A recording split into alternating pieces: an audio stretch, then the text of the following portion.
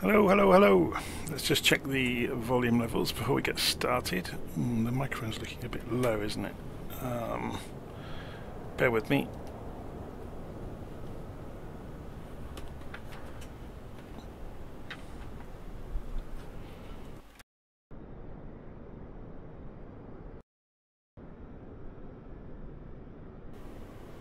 Okay, is the microphone working any better? It's still very low, isn't it? Is that any better? That's a little bit better. I'm always paranoid about having the microphone not too far away, and also having the simulator not completely drown me out.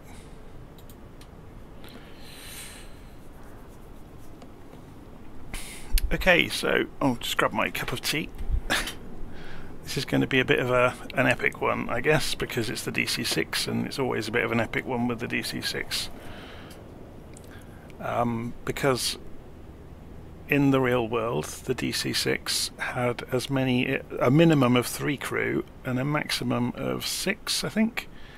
If you include, engineer, navigator, pilot, co-pilot. There's so many different roles within the aircraft. But we're going to be doing it single-handed, obviously, and we're not going to be using the automated flight engineer either, so we'll keep ourselves very, very busy. So let's go and jump inside the airplane and close the door up.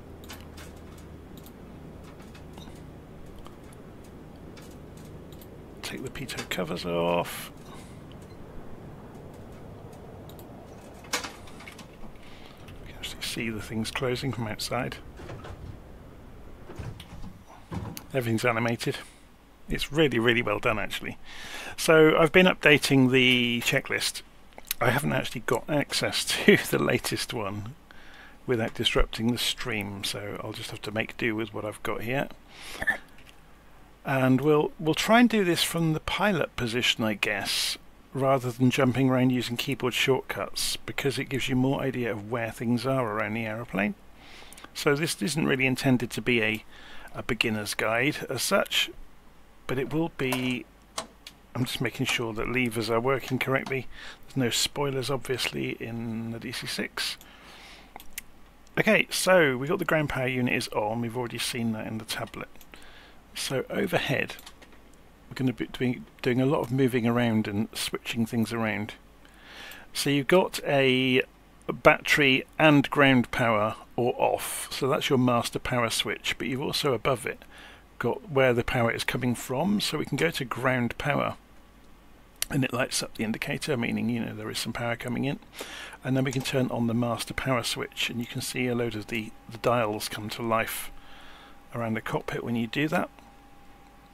So immediately over the top of the pilot's head you can see the beacon light is here, and the no smoking and the seatbelt lights are there. And you've also got over here the, if I can see them all, just digging around to, this is going to be a problem actually to get good views where you can see everything. I might have to turn the view around. Yeah, this is going to be a bit of a so-and-so actually.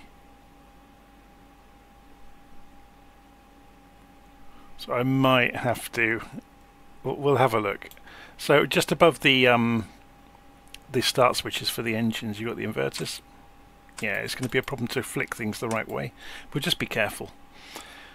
We put the inverters on, and we put the engine instrument lights to normal, and then we go to the generator controls and turn them all to on.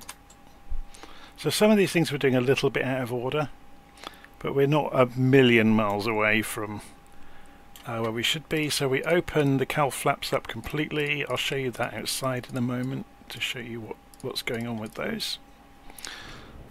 So those are these, you can see them opening actually, they're animated.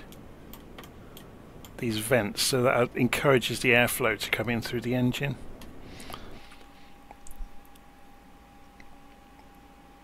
Okay, we've done the cowl flaps, so we're going to go and set the cabin pressure. We're going to be at low altitude today, but having said that, actually, we probably want to go up to about 9,000 feet. So we'll set the cabin pressure for 9,000. And then we're going to go and turn the radios on. So that's simple enough. You just turn the volume knobs on the various radios. You can switch on the GPS. Turn on the ADF. We're not going to be using ADF, but we'll switch it on anyway. Fuel selector levers, which are down here. So this is selecting where the fuel is coming from or any aircraft. So we push all these to the main tanks.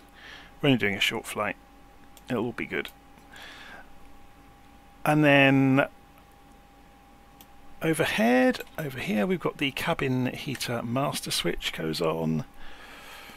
At the back of the pedestal, we've got the mixtures, and we want to set them. Actually, for the moment, they need to be down at shut-off, and then as we fire the engines up, we'll lift them up to auto rich. So you can see that there. So we go through the engine start sequence now. So this is going to be fun to try and do with this view. Actually, we might not get around the engines quickly enough with doing this. Yeah, this is it's going to be fascinating. Actually, let's turn the volume up so you get to hear what's happening. So you've got a master engine select switch here, and we have to do the engines in a specific order in the real aircraft. They go 3, 4, 2, 1. So we're going to go to engine number 3, and we're going to put the boost pump on for engine number 3, and then we're going to flick the switch here. 3, 6, 9, 12. And then can we get there quickly enough? Yes, we can, just about. No, we didn't. So let's go and do that again. It didn't help that I coughed in the middle of it and you didn't hear it. I've had a wicked cold for the last few days, and it's not been going away. So let's go and bring everything back to as we started. I am going to use the keyboard shortcuts for this, otherwise it's going to be a nightmare to try and show you it. So Control 6 will bring us overhead. So we got engine number 3, boost pump on, and then 3, prime, 6, boost, 9, 12. both, and then fuel in. We should see outside we have an engine that's starting to come up to speed and stabilising slightly. Notice the whole engine is shaking. You will notice around the aircraft things are starting to shake. It will get a lot more shaky in a few moments. So Control 6, go back overhead. It's just quicker to do it this way. So number 4 next. So engine number 4. Turn the boost pump off on number 3. Put the boost pump on number 4. 3, 6, 9, 12.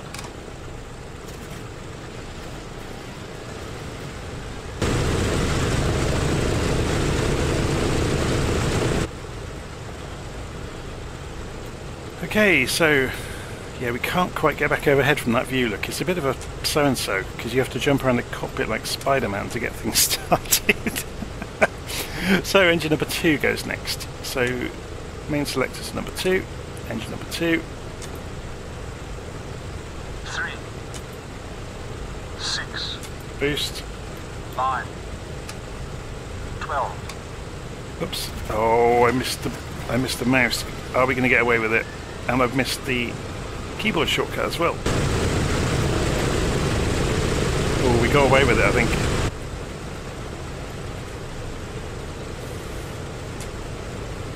So we'll wait for the energizers and prime and everything to stop, and then engine number 1. When he's reading out those numbers, what we're actually waiting for is the flywheel to come up to speed. of turning the engine over, and then so it's electrically started, and then we obviously kick in with the magnetos, which fires it, and then we apply fuel. Engine number 1, so boost pump for number 1. 3. So he's counting propellers going around. 9. 12.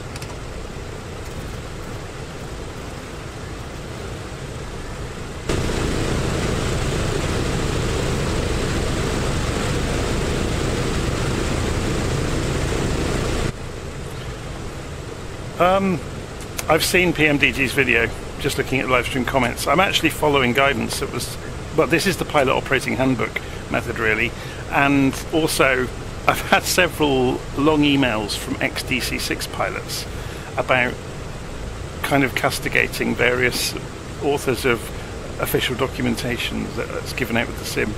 It's quite amusing really.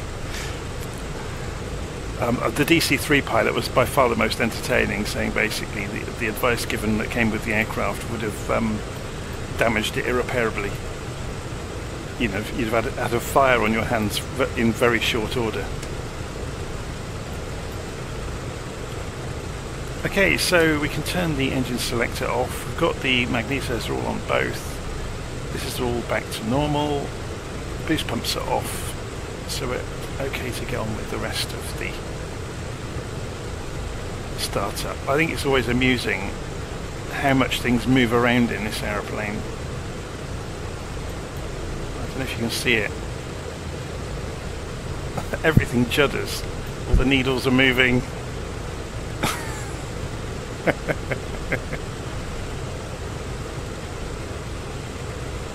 Anyway,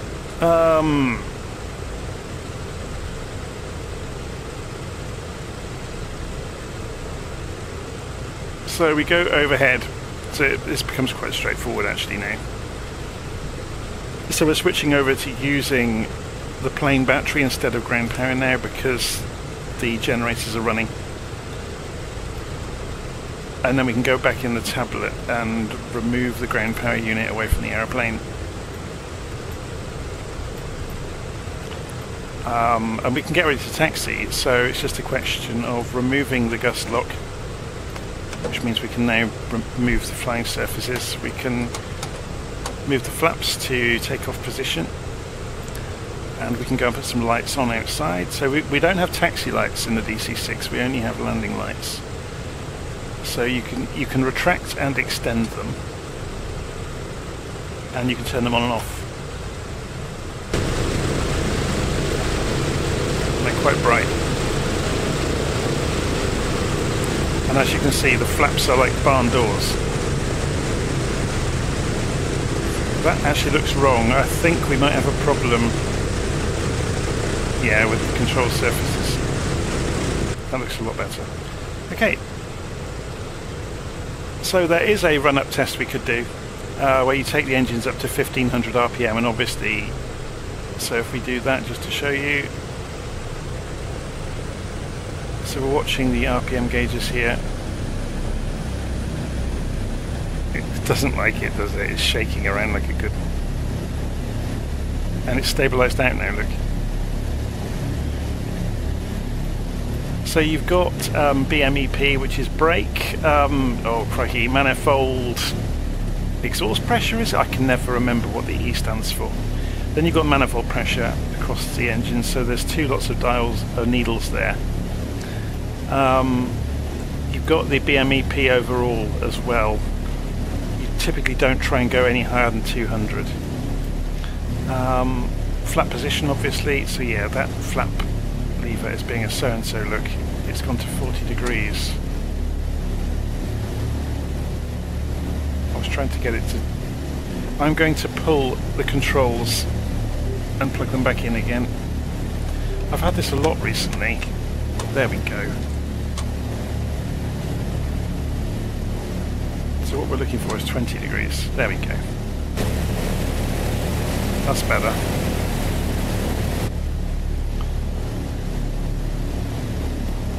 What was I saying? We've got the RPM as well, we've got the cylinder head temperatures over the other side.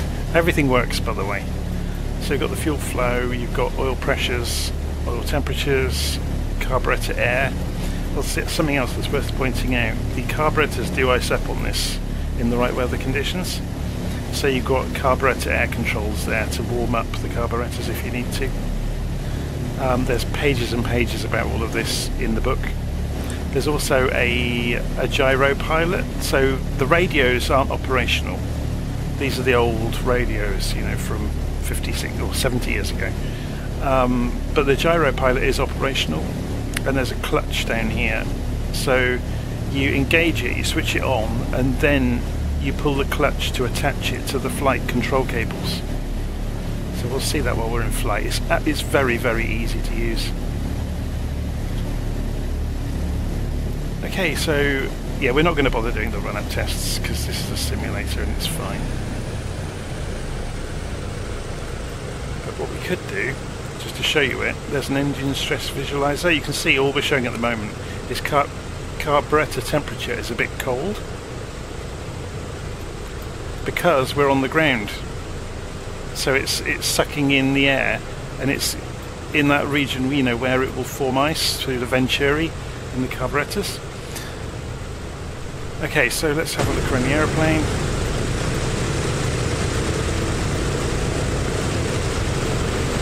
So we've got no wind, so we can just double back on ourselves. Let's go and check the sound. I'm just going to turn the engine down a bit.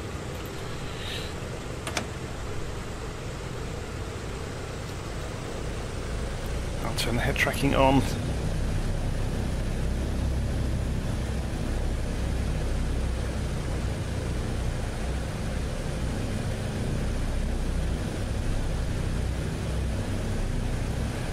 Brake mean effective pressure, that's it.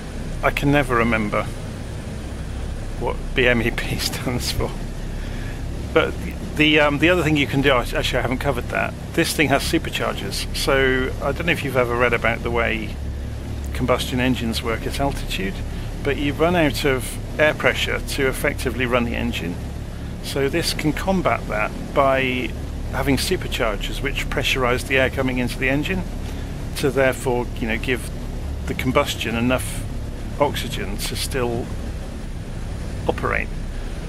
But beyond that, at low altitude or in the wrong weather conditions, you can also inject water into the engine to stop the engines from blowing themselves to pieces, basically. It's a fascinating aeroplane. It's got all sorts of tools to extract more and more performance. So if you were doing a heavy takeoff, for example, you needed loads of power, you can really push the manifold pressures, but you inject water to calm the engine back down again. So you can, you know, you can essentially overstress it on purpose, but actually make it more manageable to do that. I think that, I forget the exact terms they use in the documentation, but they talk in terms of the airplane being basically explosive, or the engines.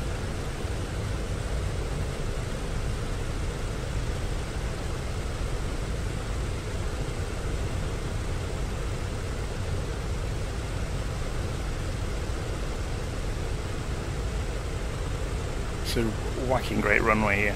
The nice thing about the DC-6 is you can land in quite a short distance. You can't really take off in a short distance though.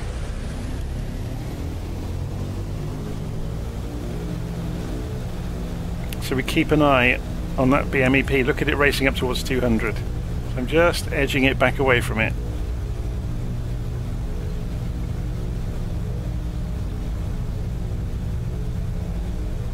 So we're watching the airspeed coming up through 80 knots, and we can rotate. Look at it moving around. So let's have a look from outside. I've just told the gear to come up.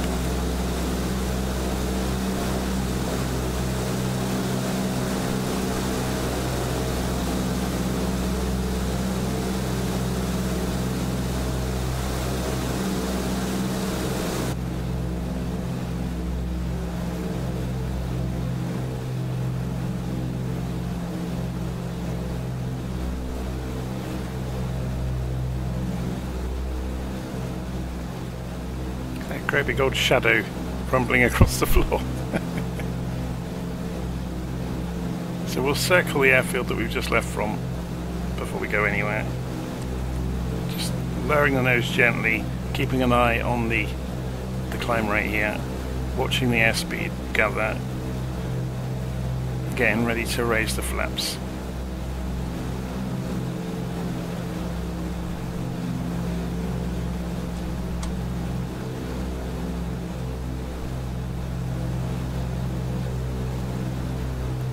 So we can also go and pull these back in now. We should have had these on 4 degrees actually.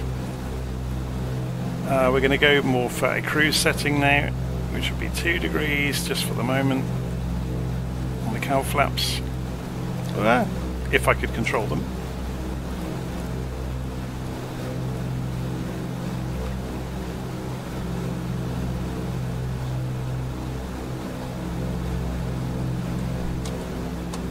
Flaps up.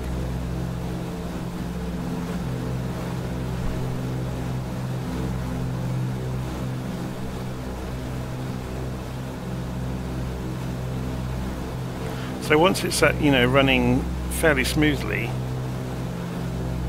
you can see, look, I haven't changed the throttles, but the needles have fallen away on the BMEP. Manifold pressure is probably a bit high. We don't want more than about 45.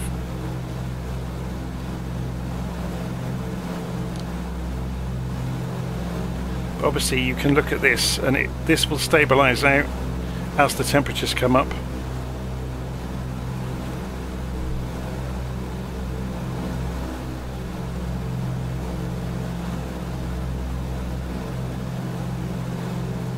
Yeah, so we're running it a bit hot at the moment. So what you would normally do is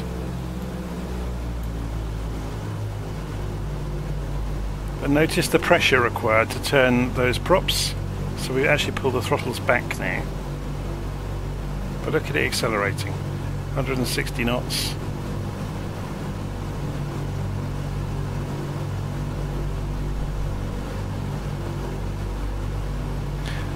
So just looking at Bragg's comment there, does it fly as well as the other PMDG aircraft? It's probably the best of the lot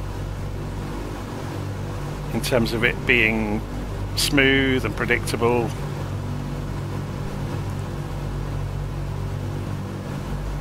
So we didn't calibrate the altimeter. Oh, we haven't got the transponder on either. This is me not following the checklist properly, isn't it? And we also didn't turn on the DME, but we're not actually using the radios. We could do in a moment actually. Let's have a look at the map. So we're going to spin around to about going directly north, 11560 on the nav radios. So let's go and have a look up here.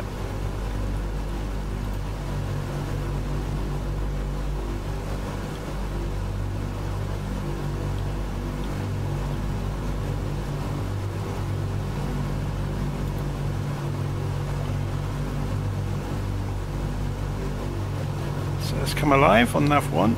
And we want to go north, so we're flying 90 degrees at the moment, so we're going off to the right of that north track, but we'll just continue our turn.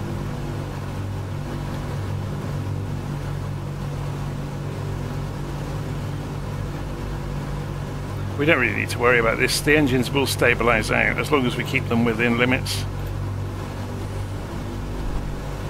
It's just good to have it there as a reference. So you can see the direction to that beacon is coming round towards us.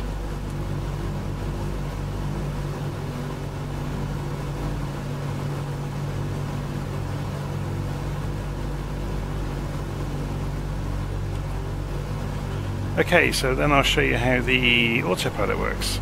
So you turn the gyropilot on, then you engage the clutch, and you'll see I've let go of the joystick.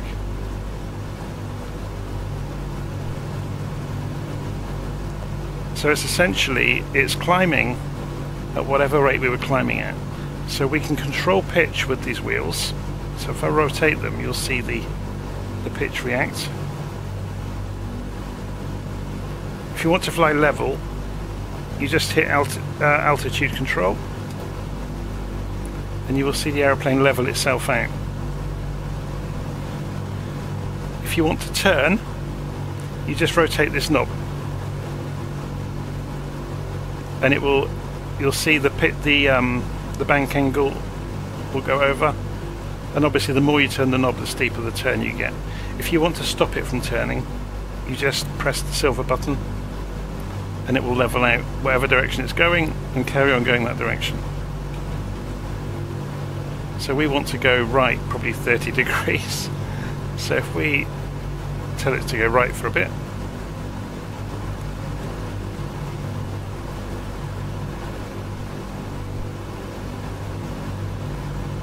you can see the direction we're going here, look, compared to the beacon.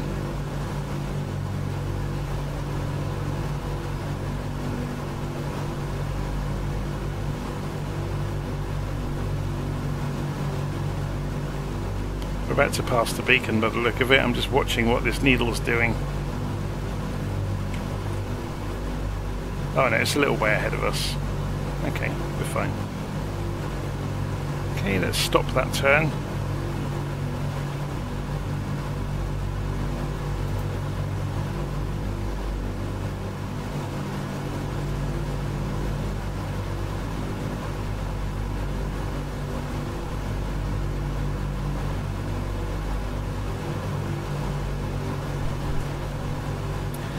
Yeah, so just reading the comments there, the gust lock, if you attach it, then you can't control the aeroplane. You'll only have a very small amount of movement on the yoke, so you won't be able to do much with it.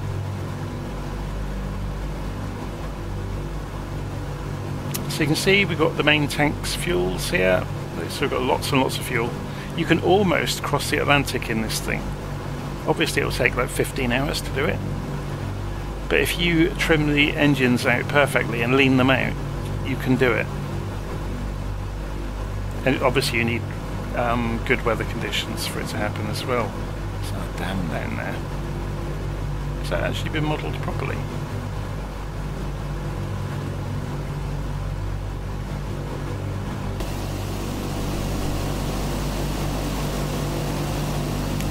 Oh, we need to go and set the cowl flaps for cruise.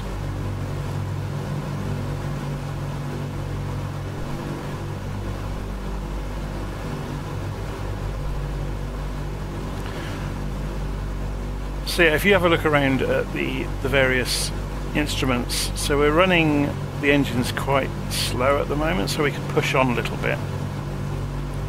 This aeroplane is quite odd in that it doesn't really like going slowly. It's tuned for cruising for hours and hours at kind of 220 knots or thereabouts. Yeah, you can see at the moment, look, we're quite happily chugging along about 220. It's quite quick. We've got a slight discrepancy in fuel flow between 3 and 4 there, look, even though the RPMs are matching. So there's something you often see in the DC-6 is some variability. So that may indicate something wrong that may get worse over time. The rest are looking good, so we're not in the danger areas anywhere.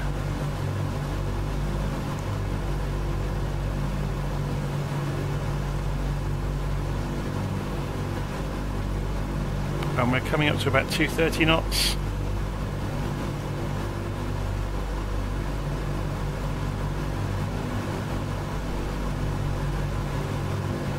But this aeroplane came out before most of the others in the sim. It was the first one that PMDG released, a long time before they did the 737s. And it's arguably still the best historic aircraft, I think. You know, by quite some distance. Because I mean, you look at the quality of the rendering of everything, it's like looking at a photograph. It's very, very good.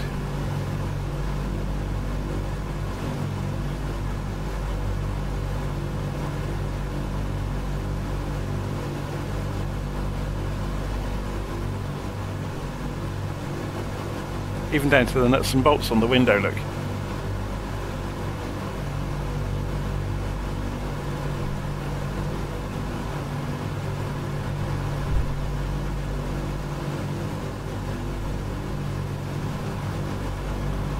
or the seats. Of course, the rest of the... I've not even thought to show you any of this.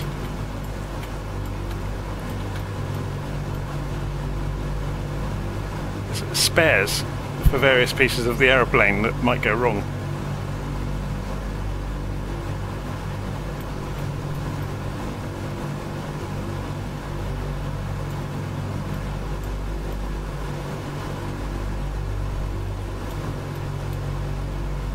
Okay, so we're going to go to manual control, so we're going to go and disengage the clutch and then turn the gyro pilot off,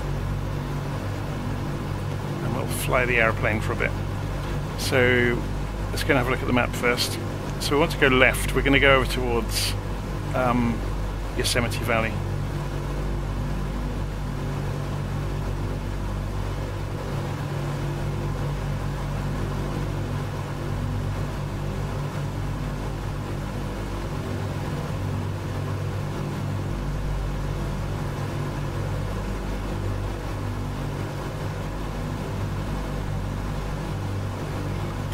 We're going a bit high on the BMEP, so I'm going to pull the engine back slightly. There's two ways of doing that. You can either increase the propeller RPM,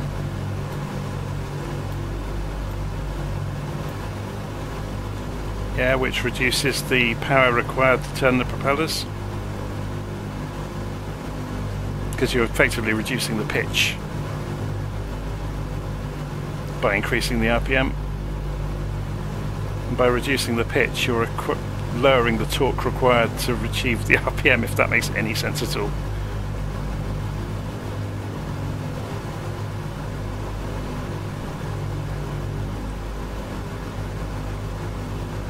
Okay, so we've got to go over the top of these hills.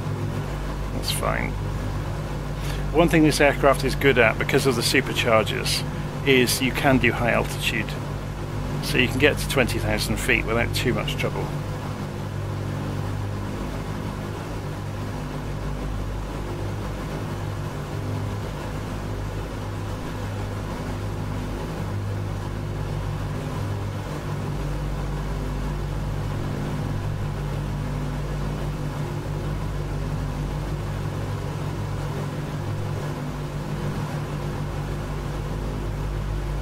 Yeah, it's an interesting one. I put a blog post out earlier just about, you know, the various subjects that this aeroplane causes you to have to learn.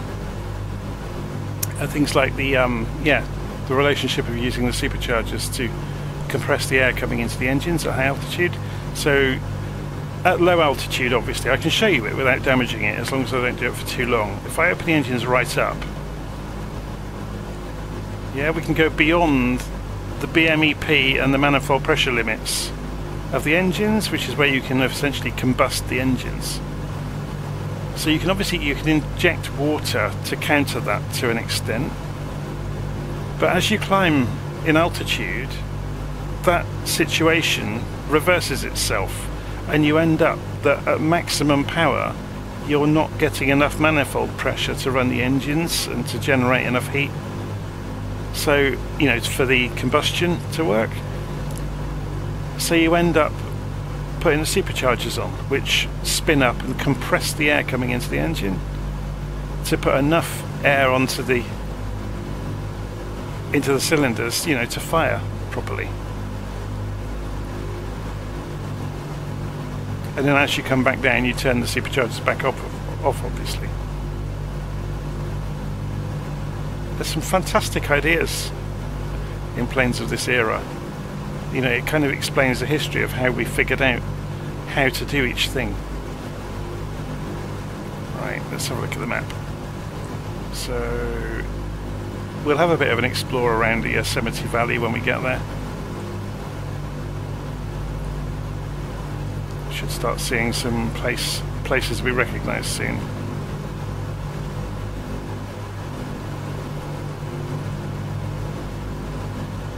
It has radial engines, yes it does.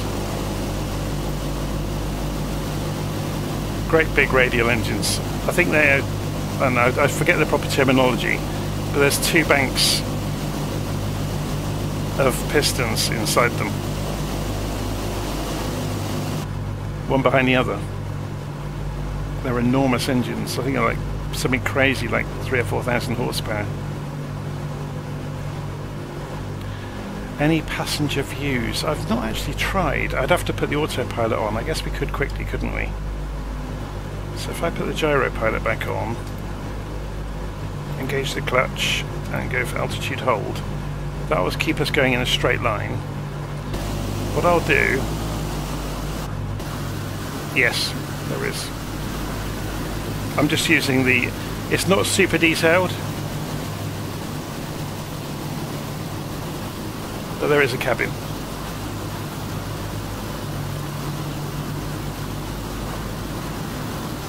And you can see I haven't turned the drone camera speed down.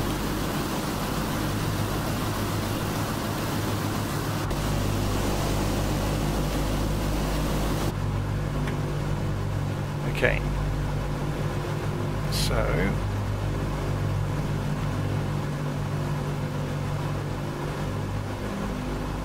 to go and turn the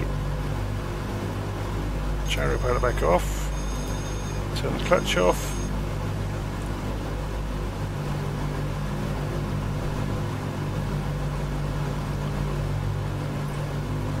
and okay, so we're looking that way to find the famous part of the valley, El Capitan. And is that one of the dome ones over there? I think it might be actually. Half Dome, is it called? We'll know when we get there. It's much more recognisable when you're on top of it.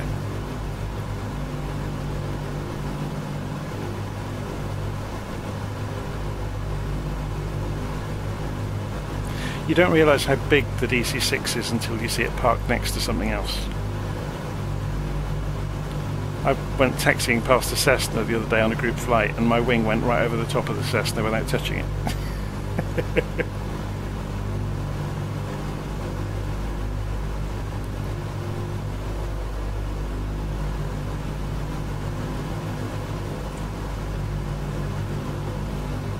Yeah, we're heading for the right part of the valley. We'll have to do a bit of navigating around in circles, or maybe fly the length of the valley.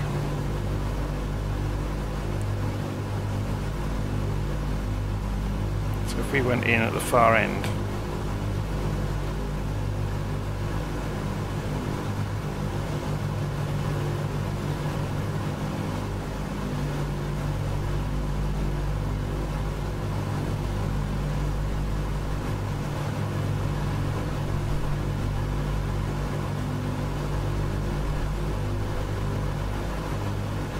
is it putting like fake snow in? Well, maybe it is snowing there at the moment. So it might be a bit obscured by snow. I guess we could always change the weather to, should we try it? Let's put it on few clouds instead. Yeah, otherwise you'll lose out on seeing the nice views of Yosemite. So here's one of the famous rocks. Is it Half Dome it's called?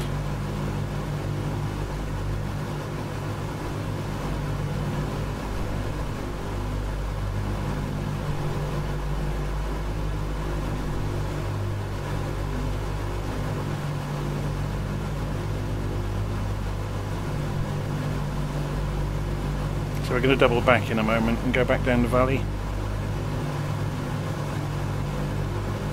We'll go round over the top of here and drop in and come back through.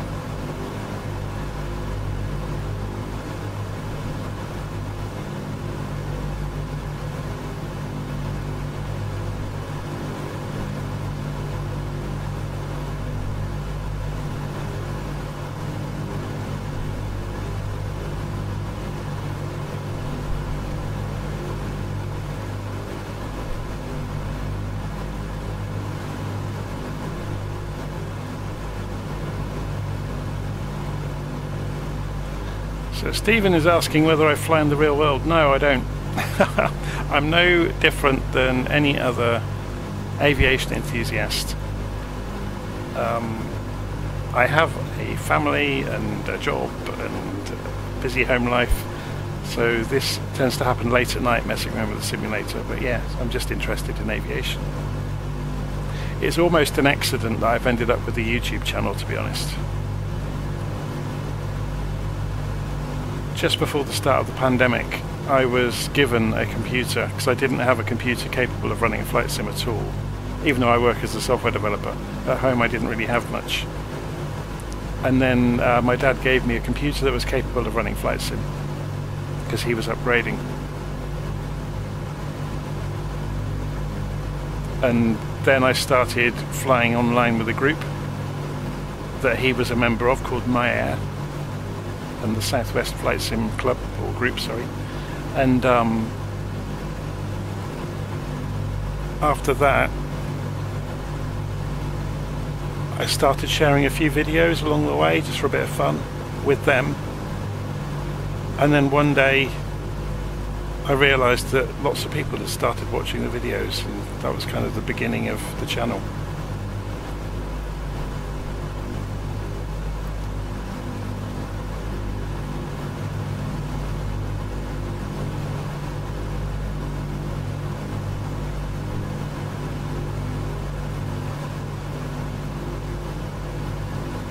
I have flown a real aeroplane though, having said that. Next door neighbour years and years ago when I was young was training to be a pilot, and he needed to get his hours up, so I went up with him. And he let me control the aeroplane for quite some time, and it was interesting actually. It did validate that it's very much the same as a simulator. You know, the skills you acquire to operate a simulator are the same. I guess it depends on the person as well. I'm apparently very good at switching off my senses and trusting instruments. It was something he remarked on. They'd not seen it before, that somebody could come along and fly by instruments essentially, without looking outside, which I got told off for.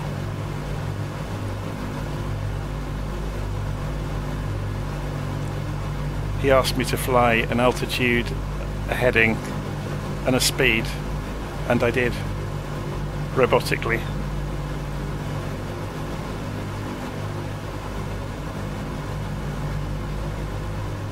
That looks amazing, doesn't it?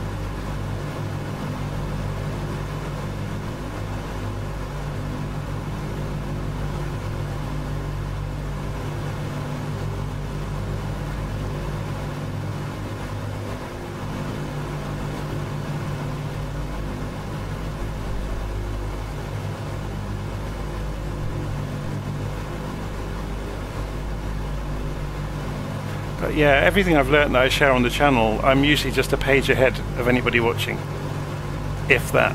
Quite often I get people commenting or emailing me privately that are ex-pilots, and they come back with loads of really, really good feedback. You know, and often with really entertaining stories that maybe they don't want to share in public, but yeah, I get some great emails from people. Often of these historic aircraft. This is the rock face that's famous for people climbing it, isn't it?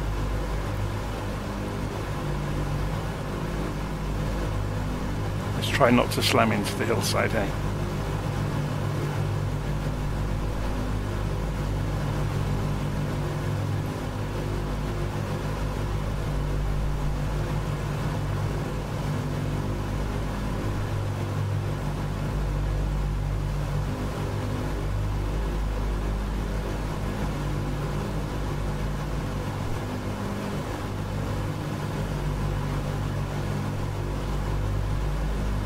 See, I'm worrying because I've been running the engines quite slowly to avoid rolling downhill like an out-of-control school bus. But the engines won't be happy with me doing that. It will lower the temperatures. The DC-6 isn't really designed for this at all. It's designed to cruise at speed.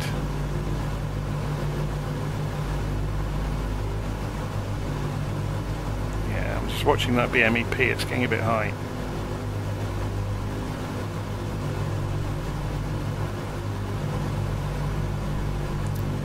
Watching at some of the other gauges. Looking okay actually.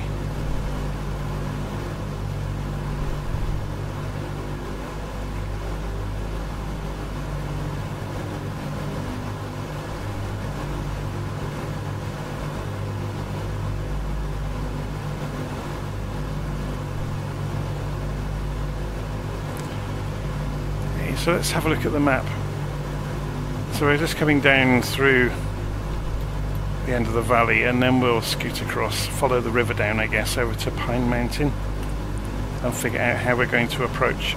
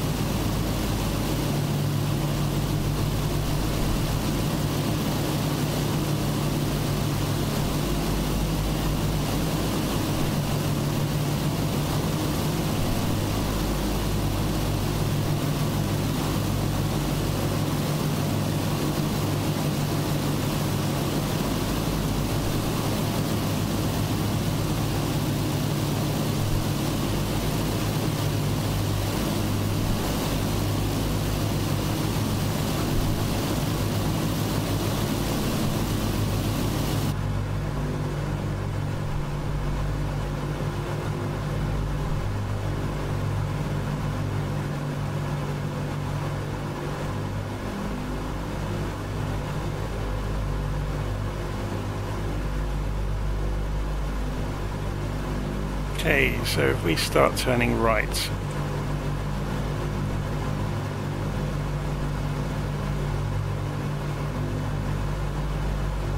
what direction did we want to be going?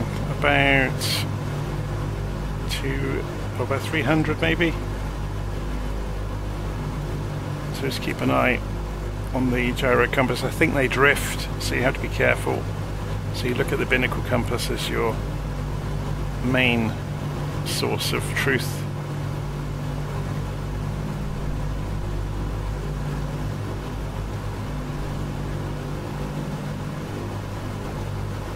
Yeah, it looks like they haven't drifted, so we're good. I'm just watching the direction here versus the magnetic compass or whiskey compass.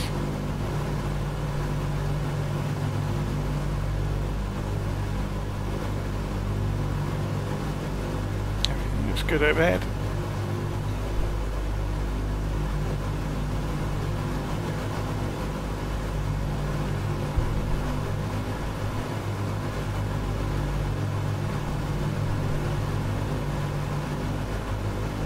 How do you fly the DC-3 Classic? I'll have to do a video with that. I haven't been in that for ages. It's been a long, long time.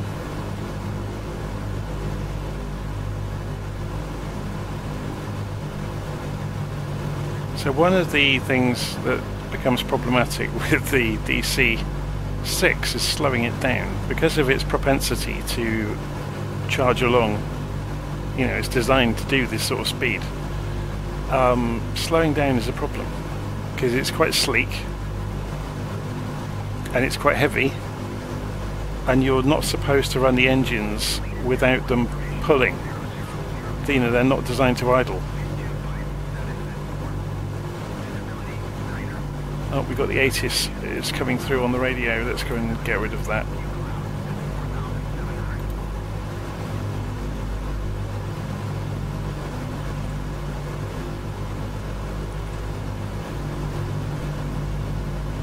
Okay, let's descend down and start slowing down. So I'm going back to 50% throttle, but I'm not going to go to idle. One of the tactics you can use in things like the DC-6 is to side slip them on purpose to slow down. But if you plan well enough from far enough out, you don't need to.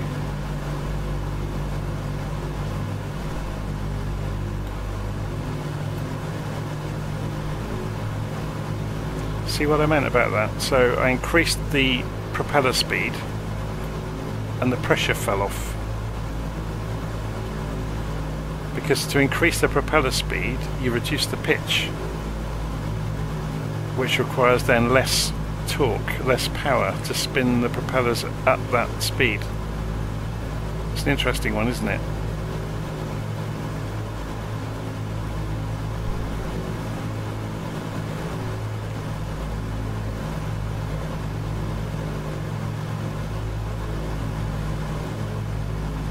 But that then gets you into trouble. If you run the engines too slowly, you start to get problems with keeping things in the right temperature range. Look, you can see the oil temperature's dropped. And you can see, yeah, the carburetor air is getting cold. And because of that, we could get carburetor icing. So you start to have to play silly games with... I'm going to increase the power for the moment to get the carburetor temperatures up. But what you can do, you're not supposed to do it short term though, carburetor. I'm just going to, how stable are we? Oh, it's being a so-and-so, isn't it?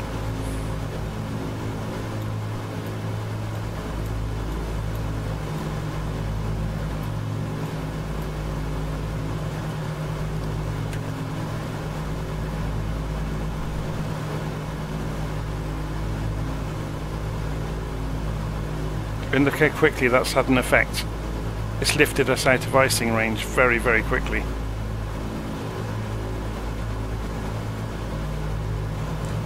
So again, if you've never read about that, the cause of icing in carburetors, it's the Venturi effect.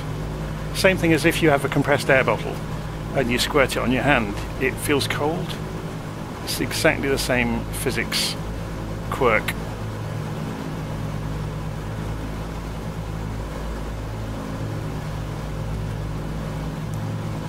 Okay, so we have circled and missed the airfield is behind us. So let's turn. I've not seen this airfield before, so I have no idea what we are facing, or what the approach might look like. So this tight turn is scrubbing some speed off, which is good. There's the beacon.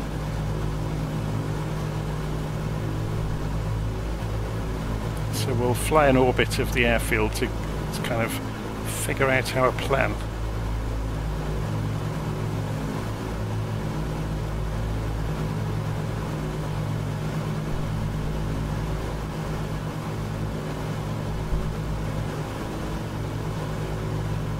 Right, so for approach, we need to open the cowl flaps back out.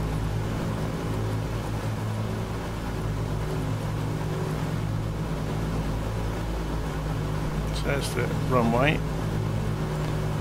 We are just about slow enough to put the wheels out. I'm just going to slow down a bit more. So remember I said what we can do to slow down is slip the aeroplane. You just need to be careful. There we go, that's enough. It's a bit of an air show style manoeuvre, but I put the wheels down and they're obviously going to cause an enormous amount of drag. So we're getting within flaps range as well.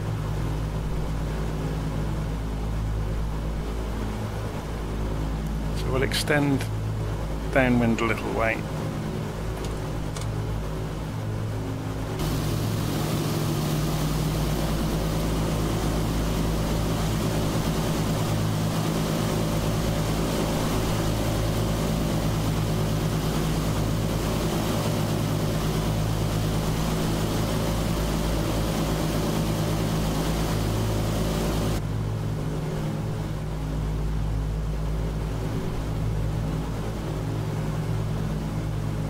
So I'm going to turn right first and give us a wider turning arc to come in. A bit more power. We're going to increase the propellers as well.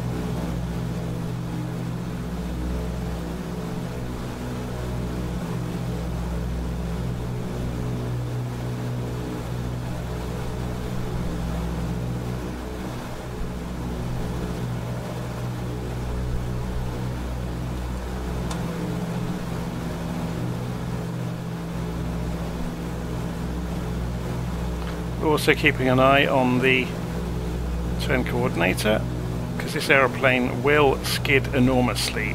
You have to kind of keep it in a tight turn, you need to keep it oriented correctly.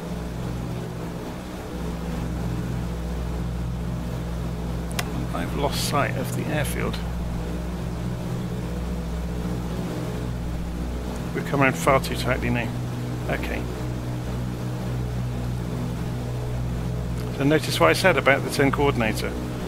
This aeroplane was flying sideways then for a moment. So we're forcing it to go the right direction.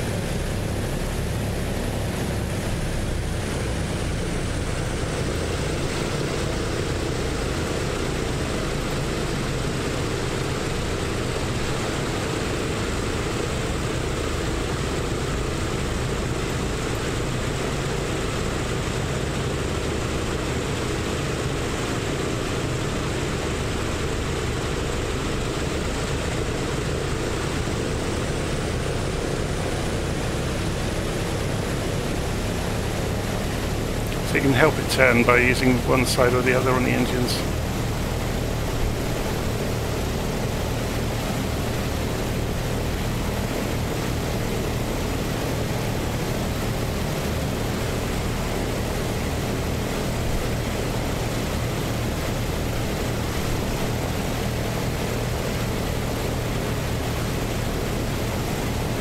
We're just fitting on the taxiway. By the skin of our teeth.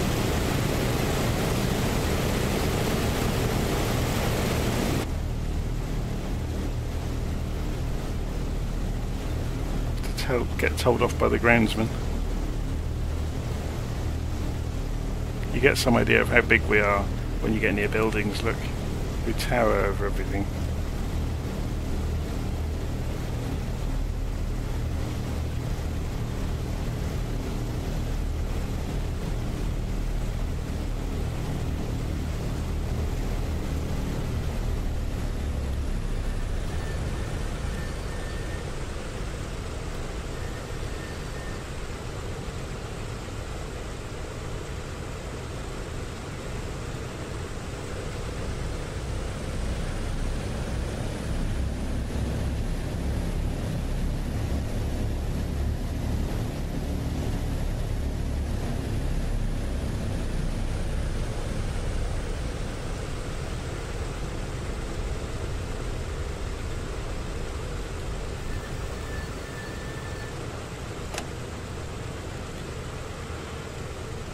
Okay, so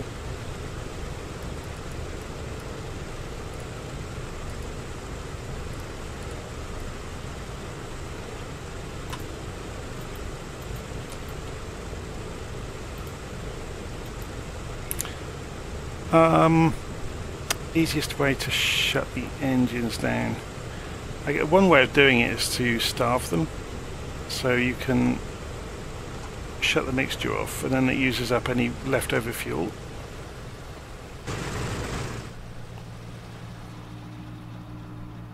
Which stops them pretty quickly.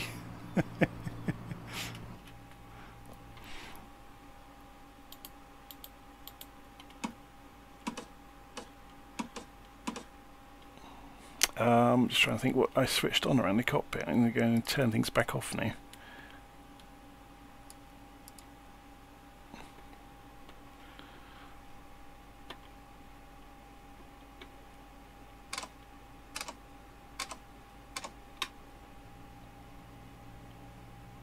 So we could go and ask for ground power, which will stop us getting into any sorts of trouble. So if we go in here and say, can we have the ground power unit, please? So if we look outside, we'll see that's been plugged in. Oh, it's a battery on a cable, basically. So having done that, though, we can come in here and switch over to using it here. So then the light comes on, and then you can turn the batteries off in the aeroplane.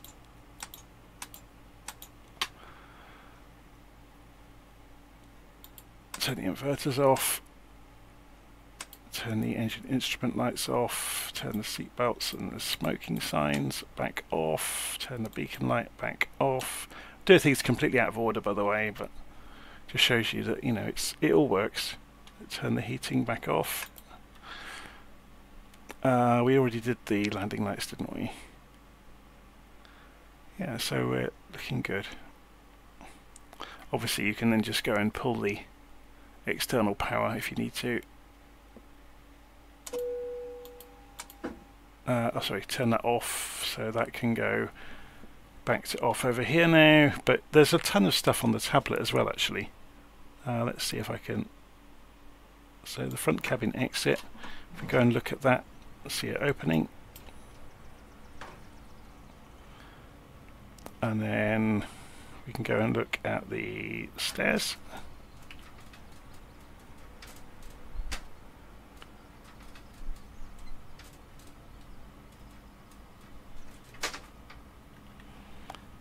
And open the cargo holds and the main cabin exit and the main cabin stairs.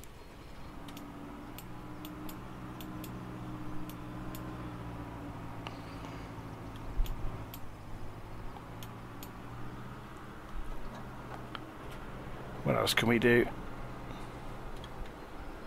Tow bar under tractor, wheel chocks, pitot covers, oil pans and mechanics stands.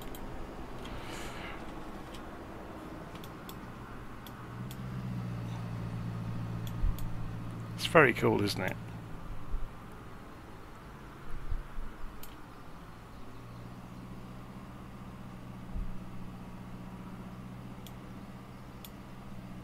I think Red Bull own 2 of the surviving DC-6s in the world. And they use them for, you know, ferrying some of their stunt stuff around the world. Because this is the DC-6B, this is the passenger version. There's a DC-6A, which is the cargo variant, which has got no windows. It's got a much bigger access door in the side. But yeah, it's good, isn't it? So we didn't really cover this while we were flying around. So this is the ramp manager. So obviously you can get some shortcuts here to go to different aircraft states, so you don't have to do everything we did. There's the fuel manager and cargo payload manager. There's the artificial flight engineer. I always think of it as the automated flight engineer, but anyway. He's kind of an artificially intelligent presence in the cockpit. So if you ask him to get the airplane ready for start, he will go and busy himself, and you can hear him reading out the checklist as he does it. And you could do that for all phases of flight. And you know, he'll just get the airplane ready for takeoff, get it ready for cruise, get it ready for, you know, whatever the different phases are. There's maintenance, so you can get to see how damaged the airplane is. There's the engine stress visualizer. Obviously at the moment the engine's not operating. It's saying the carburetor temperatures are absolutely fine now though. It's saying the cylinder heads are cold, which is what you'd expect. And there's some options as well, so you can have the 430 or not. Or actually no, we can have PMDG Bendix radios, which gives you just a normal set of Navcom and ADF radios, which I think are a little bit better actually. They're more befitting of the era than having a GPS up there. Realistic engine damage you can have on, realistic starting. So I had that dumbed down to an extent, which is why we were able to so easily start it. To be honest though, the routine I was doing would have worked with the realistic start, depending on the air temperature. The procedure for starting the engines does change according to if it's cold or wet or... Yeah, it's good, isn't it? It's a hell of a thing. Obviously, because we've opened that door now, if we look out here now, we can see the stairs. Sorry, I've got this slightly zoomed in, which is making it look a bit kind of panoramic. Yeah, it's very cool.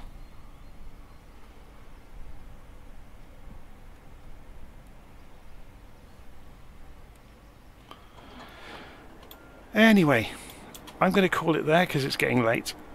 I just thought it'd be good fun to have another look at the DC-6 and to fly through some pretty scenery with it. Obviously it can fly for thousands of miles. We only took it for a couple of 100 miles. So yeah. Anyway, I'm going to leave it there. Thank you for watching, and I'll see you again soon.